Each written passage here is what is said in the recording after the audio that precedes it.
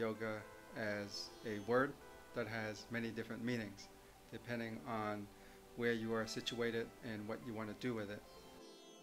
Yoga for me is creating that light within myself every day so that I can share that light with others and make the world a better place.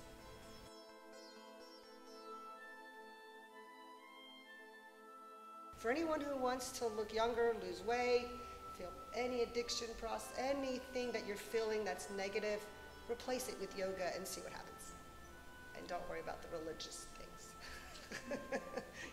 For me, it's a great way to exercise my body and relax. It's challenging, and it's also fun to do with a community of folks who are all struggling to do the same thing and stretch their body in difficult ways.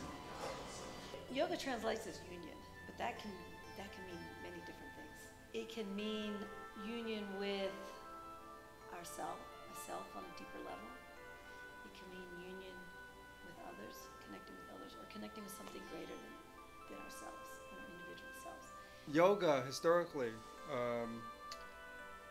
means something like the discipline of the body and the mind by means of training the breath.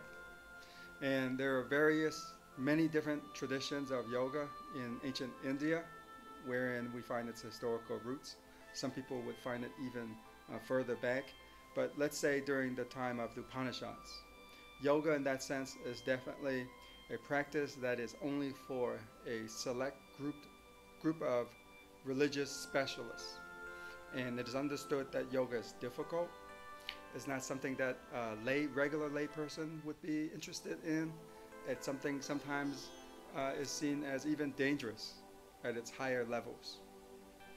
Now, after that, with the rise of Buddhism, Buddhism does begin to include a system of mind training, meditation, that also includes breath control and also the control of the body as well. So it does have its own yoga traditions. And in both traditions, it's definitely a religious or a spiritual practice. It's a spiritual practice, I think. It's certainly got roots in religion and Hindu at first, and then taken up in Buddhism, and there are plenty of Christians as well that try to integrate meditation and practices of meditation into their faith. So deity yoga simply is the idea of the transformation of the body and the speech and the mind, and one finds it especially in Tibetan Buddhism. In Tibetan Buddhist yoga, the idea is that through deity yoga, one is able to rapidly transform the body, the speech, and the mind by means of harnessing the body, the speech, and the mind, these three faculties, in a ritual context in which the person, the practitioner, is rapidly, quickly, powerfully transformed into a bodhisattva.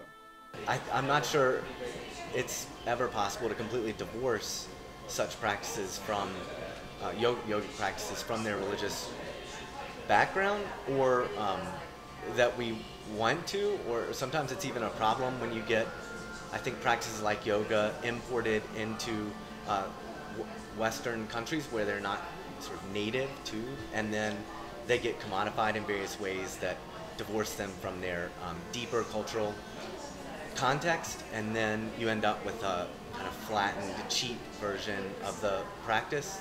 My name is Lauren Reinhardt, and yoga basically saved my life. I had a real rough childhood and teenage years, and so when I was 20, I was real bad off and almost died. I got a DUI and totaled my car. So from losing my license, I was at home all the time, and I started practicing yoga there, and I just learned self-love and self-confidence, and just, anything's possible if you love yourself.